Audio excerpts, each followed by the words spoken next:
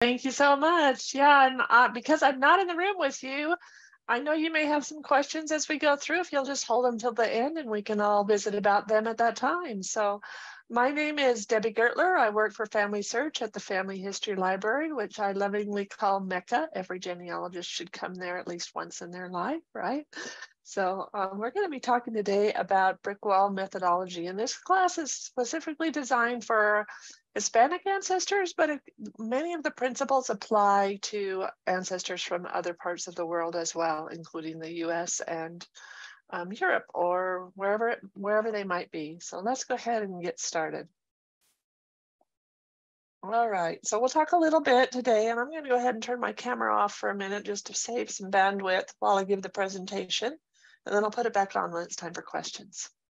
All right, so in today's presentation, we're going to be talking about some research strategies, how to locate some records, what are some strategies you can do to overcome record loss. We all hate when that happens, but it does happen. And then I'll talk to you also about some online sources that you can use to find more help if you get stuck with your brick wall and you need help. So let's go. So research strategies, you always want to start with the basics. Make sure that you have a good solid foundation, you have well documented everything, maybe Aunt Gertrude remembers all the names and dates and places, but it's still a good idea to back it up with some more information, some documentation. So make sure that you do all of those basic steps when you get started. Consider spelling variations. We're also going to talk about some pedigree analysis, and I'm going to go through more of these a little bit more in depth as we go through, but this is just to give you an idea. We'll talk about the importance of doing full family research and the FAN club approach. The FAN is an acronym for Friends, Associates, and Neighbors, coined by Elizabeth Shown Mills, and it's a very good strategy for trying to identify brick wall ancestors. We'll also talk about creating a timeline and then making sure that you exhaust all possible records for the life events of your ancestors. Sometimes there may be clues in all of those records, in one of those records that maybe you didn't look at, that might help you to break down that brick wall. So let's start with these research strategies. So when you're working with a US ancestor, make sure that you find them in every possible census that they could appear in. And especially true if there are state or local censuses as well. Try to figure out where they were living, what they were doing, who was with the family, and start gathering all of the clues that you can find. And then I also highly recommend, given the time period, because some time periods you don't have these, but find every vital record that you can find. Every birth, every marriage, every death, any of those records that will help you to build that solid foundation of information about your ancestor. Next, make sure that you identify all family members. I know we sometimes like to focus in on our direct line, but sometimes the good information to break down that brick wall is found in the record of his brother or his sister. So it's important that we look at all of the family members and to identify them. Now, if you have ancestors from Latin America, and I will tell you, and I didn't tell you at the outset, I'm a Latin America research specialist at the library. I'm also a specialist for Southern Europe. And so I help a lot of people finding their ancestors from these localities. When you're looking for ancestors from Latin America, it's equally important to make sure that you can try to find all of those vital records for your ancestor, birth, marriage, and death. And in some situations, for example, in Mexico, you may have two sets of vital records. You may have the civil registration vital records, and you may also have the Catholic Church records, depending on the time period that you're researching. So that's important to recognize, because sometimes one record has more information than another. And even though you've got the birth record, perhaps the baptism record has more information that will help you to overcome your brick wall. Immigration records are a good source as well. For Latin Americans, border crossings and naturalization records can provide a lot of good clues and a lot of good information. What you really want to do is you want to make sure that you have enough information to be able to identify them. Do you have enough information about your Juan Gomez so that if you found him in a record in Mexico or in Chile or wherever it might be, you can say, oh yeah, that's him because this was the name of his wife and they're both in the record, or that was him because these are the names of his parents, or yeah, that's him because he also had a brother and that's the name of the brother. So make sure when you're doing your research, don't go out on the end of the limb looking for your brick wall ancestor. You may have to back up, document him, document the full family, make sure you have enough information so that if you do find somebody by the right name and in the right place, that it really is him because you can identify him through his family connections. All right, let's talk about starting with a good foundation. Now, there may be, as you're looking at your pedigree, that you're missing some dates and some places. That's when I highly recommend that you go back and document every event in that family tree so that you can make sure that you are building a firm foundation for your research and to help you later down the road to be able to resolve any brick wall problems that you might face. Now, talking about spelling variations, because I work on the international floor in the library, you would be amazed at how many different ways you can spell last names and first names. So consider all possible spelling variations of your ancestor's name. Think phonetically. I love to tell the story of a family that I was looking for in Colorado. I knew where they should be and they should have been in a state census and I could not find him. His name was Miguel Martinez. And so I did a few wild card substitutions for some letters I thought might be misspelled or interchangeable. And sure enough, I found Miguel Martinez. I guess he was Scotch Mexican. I don't know. But the census taker wrote down Miguel and not Miguel. And so that was one of the ways that I was able to find him by substituting an asterisk for some letters that might be misspelled or easily interchanged. The other thing that you have to look at with foreign ancestors is language concerns. Oftentimes when they come to the US, they may not be fluent in English. And so they may misunderstand a question or they may say their name and the person who's writing the information down writes it the way he hears it, not necessarily the way it's spelled. And that brings to the next point about literacy. You know, were our ancestors literate? Could they even write or spell their own name? Sometimes they could, sometimes they couldn't. And if they couldn't, there was no way for them to correct the scribe or whoever was writing down the information and say, oh, no, I don't spell my name that way, because they didn't know. They just took it at whatever the scribe wrote down was the correct information. So be creative when you think about these name variations and spelling variations. Now, to identify the location of your ancestors, sometimes you may find in a record that they're from a particular place and you're having a hard time identifying that location. Google is a really good source to go in and start typing in a name. I love that Google offers you suggested spellings and suggested ideas. That way, if the name was spelled a little bit wrong, you can go in and look at that and say, hey, yeah, you know what? I think that might be the right place. The other thing that you want to look at is a gazetteer. A gazetteer is like a book of place names, and it can very often help you to identify the names of places, especially if you know a particular area, roughly the area where they might have lived. You can go through and look at a list of places that might be in that area that might help. May also give you some background about bordering areas or nearby communities so that you can do a radial search if you have to, if your ancestor disappears. And of course, the family search catalog is a good place to search for places as well. You can go into our catalog on familysearch.org, click on search and then catalog, and then enter in how you think the name of the place is spelled. I will warn you though that the catalog does not like misspelling. You have to spell it correctly. If you can't spell it correctly, you may want to try the places within and go to the next highest jurisdiction. So let's say you know it's in Tlaxcala in Mexico, but you can't remember the name, and I struggle with those place names that begin with TL. So I go to places within for Tlaxcala, and then I can see all the list of places, and then that will help me to find them as well.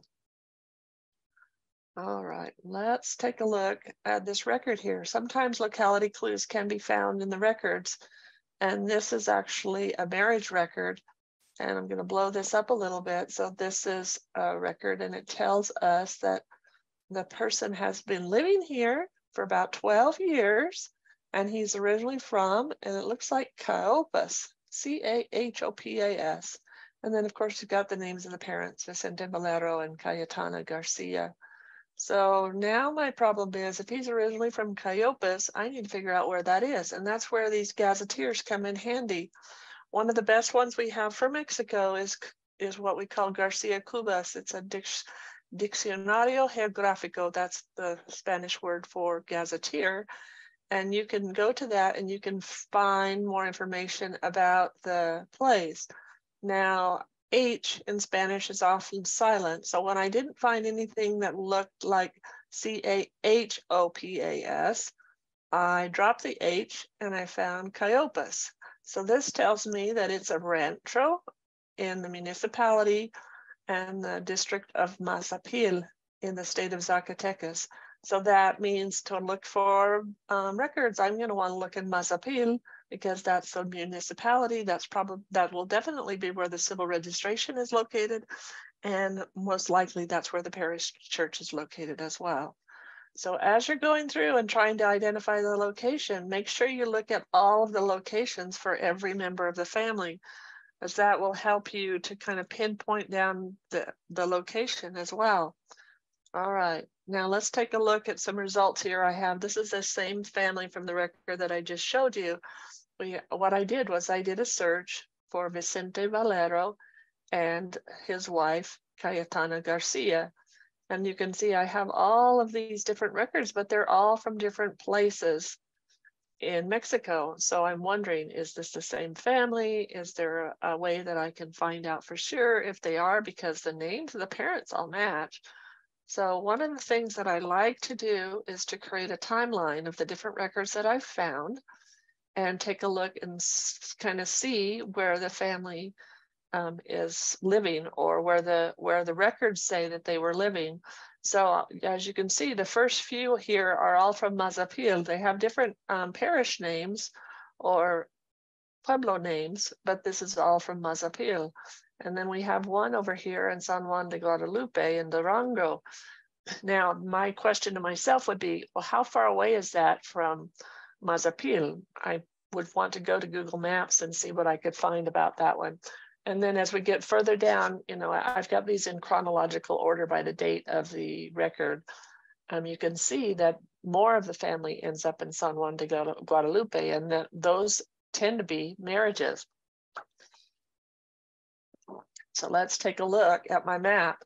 So one of the things that I like to do on Google is to map out places to see how far apart they are. So here we have Mazapil, and you can do this by going in and searching for a place and then asking for directions for the next place, and then asking for directions from the next place. And it gives you an idea of about how far they are.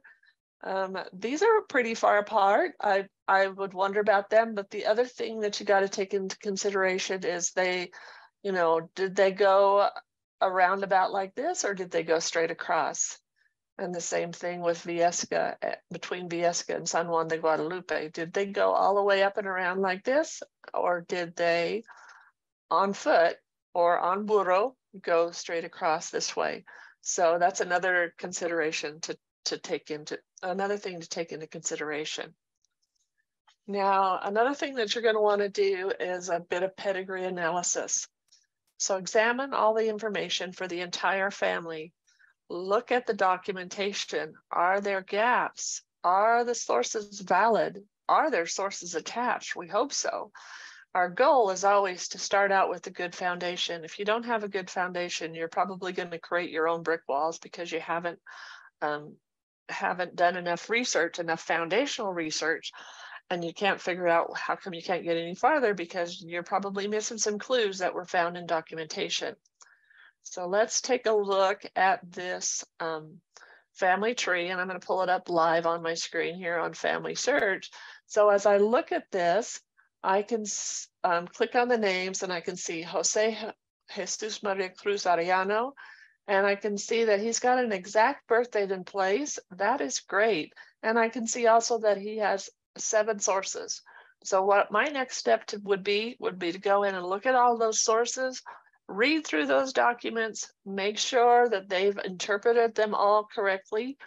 And then my place to start would probably be here with his parents or down here with her parents. Now she only has an about date, so I may want to see if I can find her birth record just to verify this information or find some information about her brothers and sisters before I dig in and start to do more research, before I extend myself out here on the farthest branches of the tree. So make sure that you take a good look at the information that you've got.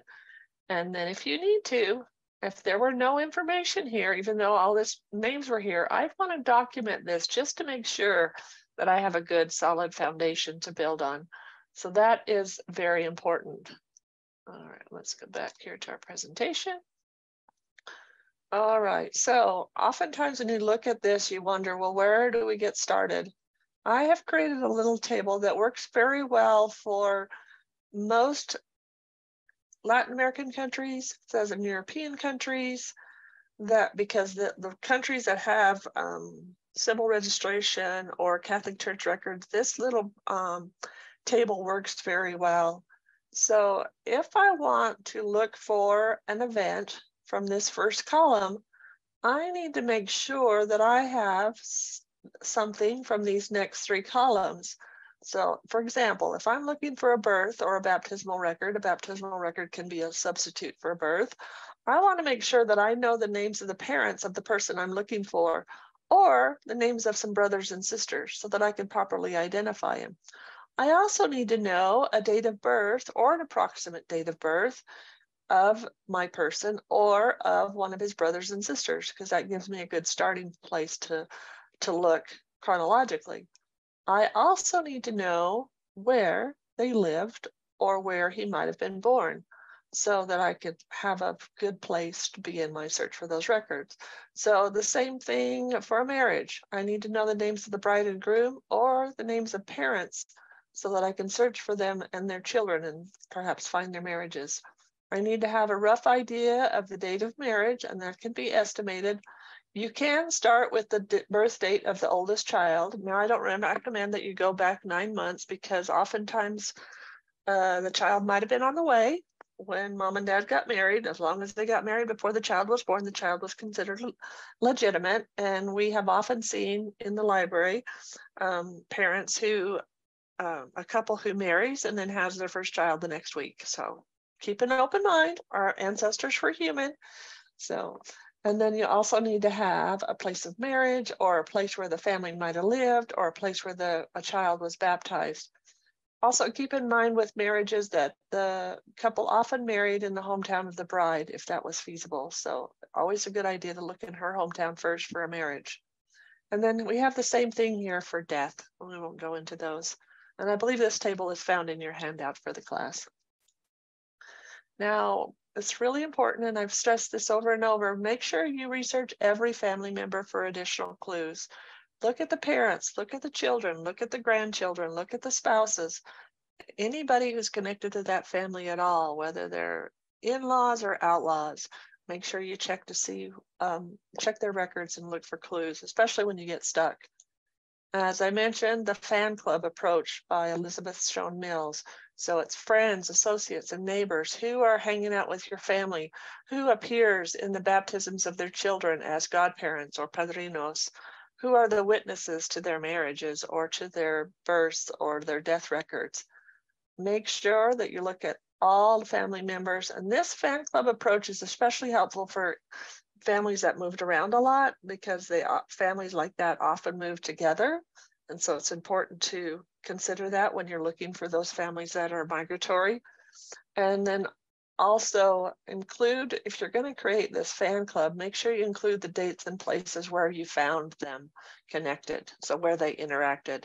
And this is a strategy that I often use on my tough Southern US problems as well. So for those of you that have Southern US ancestry where the records aren't always as great, this is a good approach to help identify your Southern ancestors as well.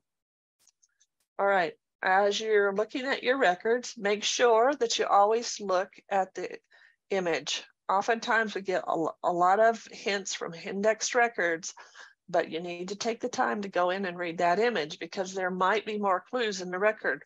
Oftentimes in Latin America, for those of you who have not done research in Latin America, you're going to be so jealous. A baptism record may have the names of the grandparents besides the parents. So, but they don't often index that information. So you want to make sure that you go in and look at that image and read that record thoroughly. Take a note, who are the witnesses? Who are the padrinos, the godparents? Add them to your fan club so you can start building out and trying to identify these families. This is especially good technique to use when there may be two couples of the same name. So you can identify when the children were born and who were their grandparents, and especially when on the rare occasion that they don't include grandparents in the baptism record. When you're creating your timeline, after you've got it created, look for gaps, especially between children or between siblings in a family. It's most common that a couple will have a child every 2 years, or sometimes more frequently, 1.5 years. So if you find a big gap of 4 or 5 years, you may be missing a child, or dad may have left the home for a while to go work somewhere else. So keep that in mind as you're looking and creating your timeline. Also, look at your locations, look at them on the map. Consider a migration path. For those that came up from Mexico, normally the migration pattern is from south to north, but there are some other migration patterns, you know, that go from different states. Like there's a huge influx of people from Monterrey and Coahuila that went up into San Antonio. And that was just a natural migration pattern that they followed. And so once you learn more about those different migration patterns, it'll help you to maybe backtrack as to where they might have came from. All right, now let's talk about locating the records. First thing you need to consider are the jurisdictions. There are different entities that create different records. So we have federal, we have state, in the US we have county, we have city, we have parish. So make sure that you look at all the records from all these jurisdictions from the locality that your ancestors lived in. And also keep in mind that not everything is online. There are lots of places that still don't have their records online, and you may have to go visit an archive. You can find out more about archives and where they're located by just Googling. Let's say you want to find an archive in the city of Monclova in Coahuila. You could Google Archivo Municipal de Monclova, Coahuila. I recommend that you Google in language if you're looking in another country. And generally speaking, among the first 3 or 4 results is the website that you're looking for with more information. There is also a site called the Censo Guia for Spain and Latin America that identifies many of the archives in those areas. And you can get to that on a site that's called PARES, which is the Portal de Archivos Españoles. It's the Spanish National Archive portal. And again, be sure and consider all possible entities. Speaking of archive entities. Get a drink there. So these are a few of the different types of archives that I've seen for Hispanics, and many of these hold true also for other parts of the world. You have your municipal archives, you have your district, or in Spanish, comarcal archives. You have provincial, state, and departmental archives. Some areas call their larger divisions states, some call them provinces, some call them departments, but they have their archives. Diocesan archives and parish archives for church records, military archives when you believe your ancestor was in the military, and then national archives that might have records from all over. And in some cases that might be immigration records where registers of foreign citizens living in the country, those might be kept on the national level. So those are important to know. Talking about overcoming record loss, you can use some record substitutions that might substitute very well for a missing record. Marriage information files are wonderful in Spain and many parts of Latin America if you can find them, because they have a boatload of information about the couple getting married, where if you did find a lot of information in a marriage, I would definitely look for that marriage information file. A dispensation. This was something that was created by the bishop of the Catholic Church. If a couple had an impediment to the marriage, the most common impediments were related by blood or related by marriage within 4 generations. This required a dispensation. And those records are generated in a diocesan archive. So if the parish archives have burned, perhaps the diocesan archive might have a dispensation or a record there that would help you, or a marriage information file. Notarial records are for your wills, your marriage contracts, land transactions, those sorts of things. Because they're important records, those types of records are often redone if there is record loss, or they can substitute for, or they can be a substitute. For example, a will where the deceased names his wife and all of his children, to substitute in a parish perhaps where those records have vanished. Military records can also fill in when parish and civil records have disappeared. Confirmations are also done by the bishop in the Catholic Church. So on the diocesan level, they may survive perhaps when a parish record does not. Censuses or padrones would also help us, perhaps if we're looking for all of the members of a family and there are gaps in the record, we could turn to a census, a padrone, or even an electoral list to see if we're missing some people. Also, I recommend guided research in the Family Search Wiki. They have a whole list of substitute records that you can use that will help you when birth, marriage, and death records don't exist. They're doing that for, they've done it all for the United States. They've done it for several other countries around the world. If you haven't given it a try, I highly recommend it. Now let's talk about some online sources for help. The Family Search Community is a family search feature that you can use. It's found on the homepage of familysearch.org. If you click on a little question mark up in the corner, you'll see the option for community. It's a place where you can go in and ask questions. It's like a forum. So you can ask your question and get some answers. It's a great place to get translations of records if you can't read them. Another thing that you could consider is signing up for an online consultation from the Family History Library. We do those via Zoom. They're 20 minutes, they're free. We give you research suggestions and ideas to help you break down your brick walls or help you to get past any difficulties you might have in your tree. There are also some great Facebook groups that you can find that are good to help with research, and other online groups as well. I have a couple here that show different groups and forums in Spain. I'm going to go ahead and pull that up. So this site is in Spanish. For those of you that don't read Spanish, if you right-click with your mouse, you should see an option to translate to English, so you can do that. But this has a whole list of regional groups that might be able to help you if you were looking for help in these particular areas. And this one is heavily focused on Spain.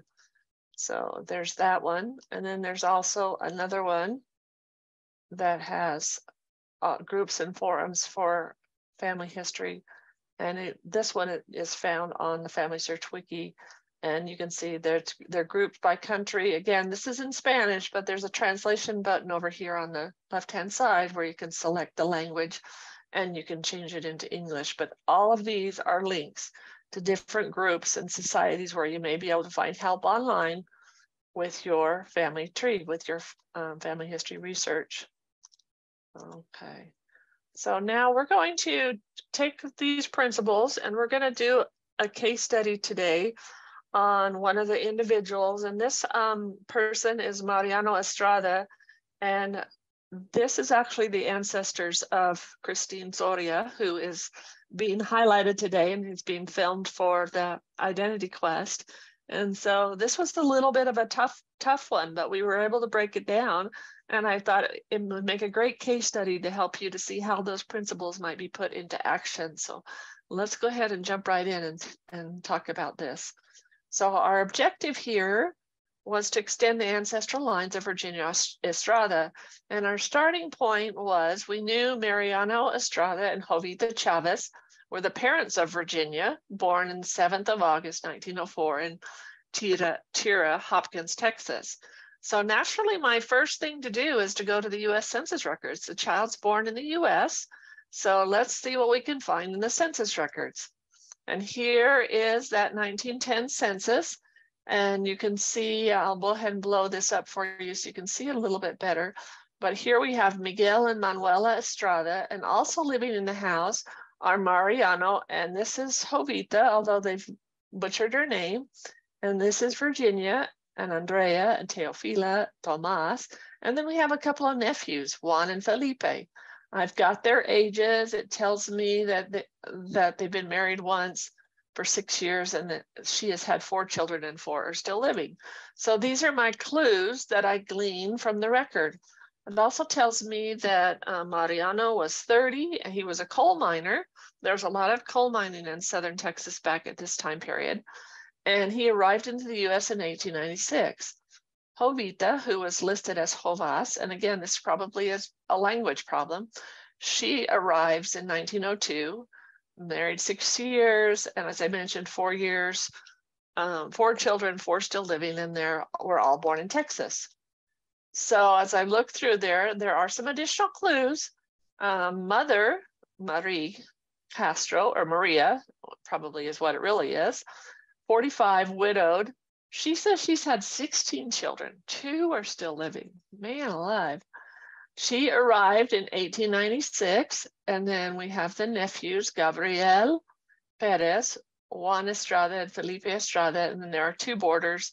And then, as I mentioned, we have a Miguel Estrada, who's in the same home with his wife, Manuela. So I would assume they're probably related since they're all living together. So I'm going to add him to my fan club. And then I'm ready to move on to my next searches. So my next steps are to look for more census searches. And I will tell you that I came up with a brick wall. I looked and looked and looked and could not find them for a good long while. I tried the vital records, which is something that I told you need to do. So I went back and looked at the 1910 census again, and I took note of the neighbors and other family members. And then I went back to the 1900 census and started looking for everybody that I'd found in 1910. And I was surprised. I found Mariano, but the wife is not Jovita. So I was a little hesitant. But as I look through the clues, here it says he's married 2 years. He came in 1897. He's a coal miner, though that fits with what we saw in the previous census. But then I have Apollonia, and she has 2 children, 2 living, and she came in 1897. So I'm guessing they may have come together.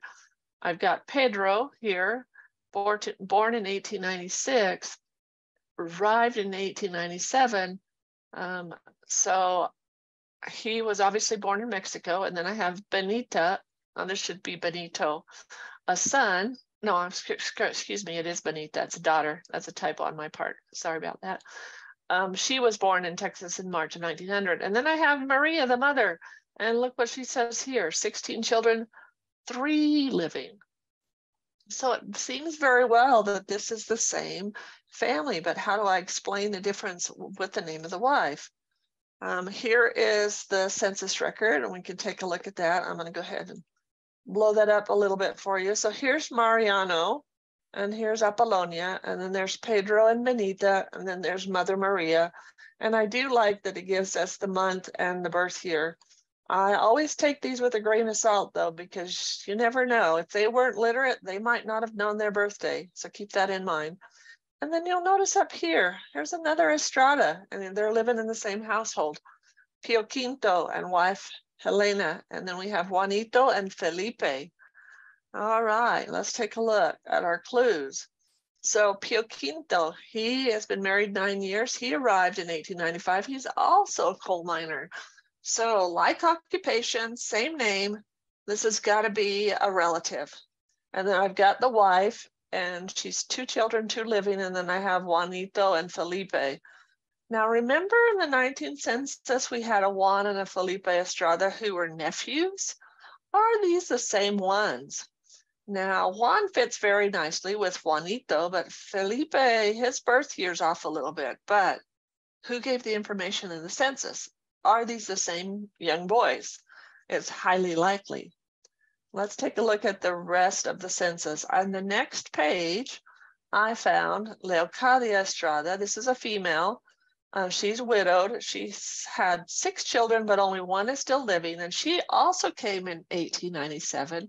And guess what? Her son, Dolores, yes, Dolores can be a male name in Mexico, was also a coal miner.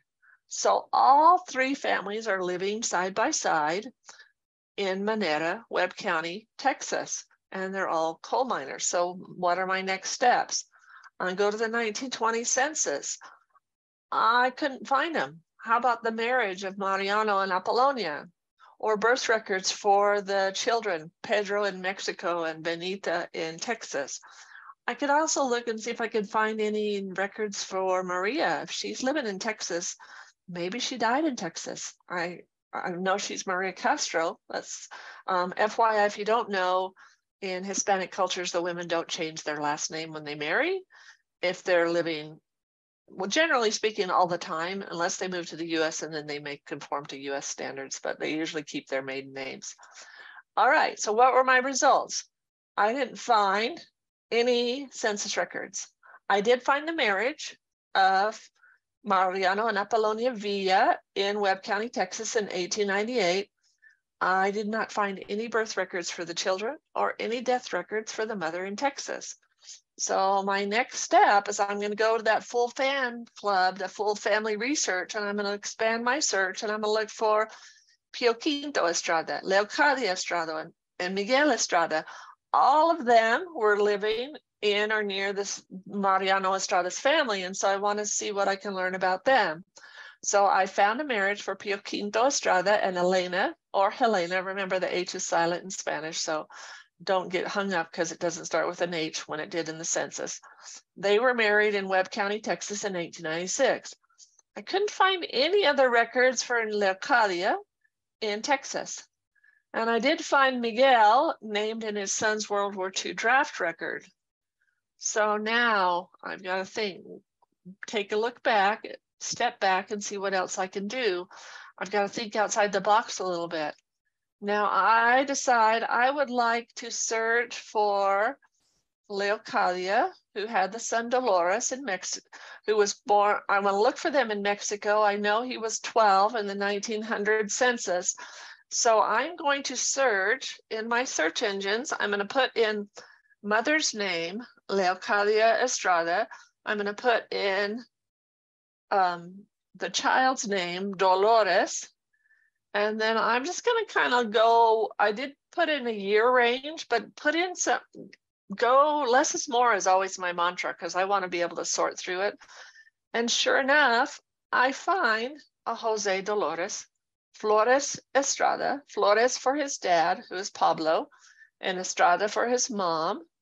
And they may have in the census just named him Estrada just because that's what mom's name was. And they just, the census taker wasn't aware of Hispanic customs and didn't assume that the son might have a different last name than his mother.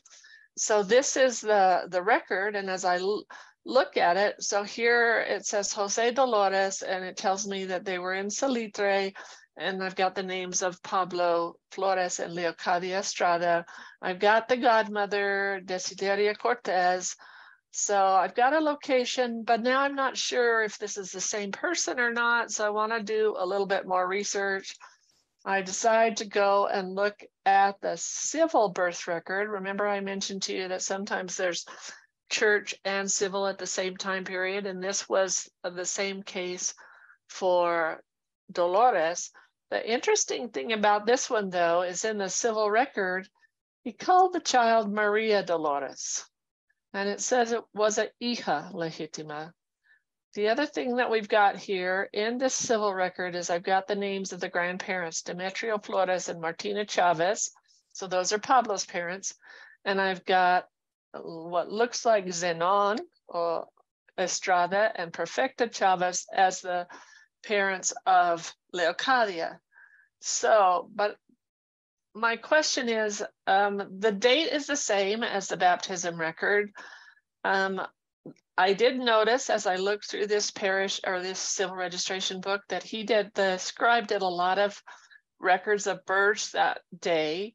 Did he just mess up and call him Dolores just because he thought Dolores should be a girl's name? I don't know the answer, but this is the extracted information.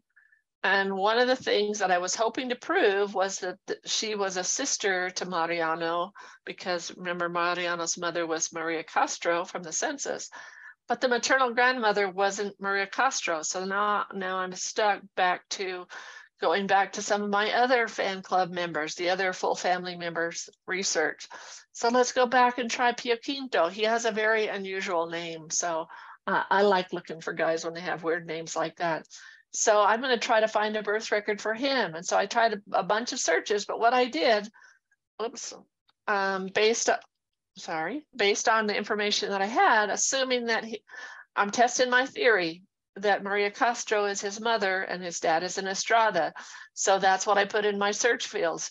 And lo and behold, I find one born in Venado, the same place as Dolores. And his father is Antonio Estrada, but the mother is Jesus Castro. Now I'm thinking, all right, that's what it is. All right, I'm going to probably rush through this because we're almost out of time.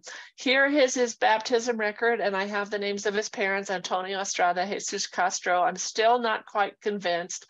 So then I do a search for his civil record, and then this time, basically got the same information. I've got the names of his parents, but look who's one of the witnesses, Demetrio Flores and Esteban Chavez. Now we saw Demetrio as the father of Pablo.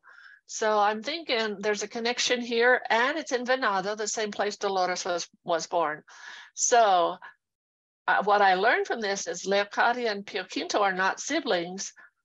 Are they the same people? My next step is to search for Miguel and Mariano in Venado, because that's where I found these other two, and do another combination search for Estrada and Castro.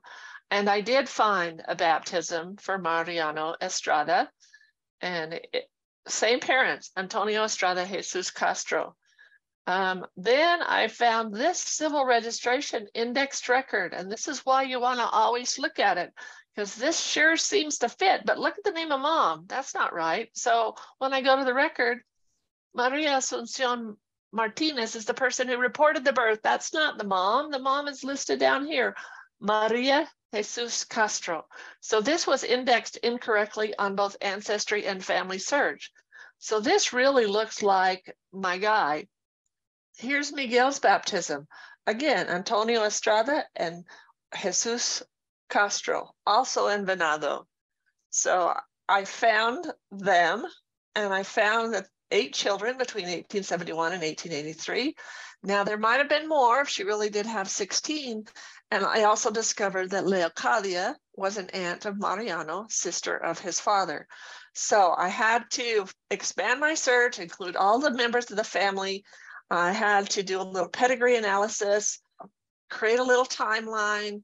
Once I found a few records in a place, consider that, form a theory and consider that and test it out, and exhaust all the possible records that I could find for life in fence.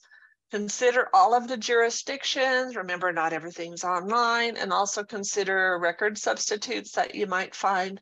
These are all in your syllabus. I'm running out of time, so I'm going to zoom down to the end. And don't forget, there's some online sources for help that you can use, and we'd be happy to help you with an online consultation. So that is it for today. I'm going to turn my camera back on, and if you have questions, I'm happy to entertain them. If not, that's fine with me too.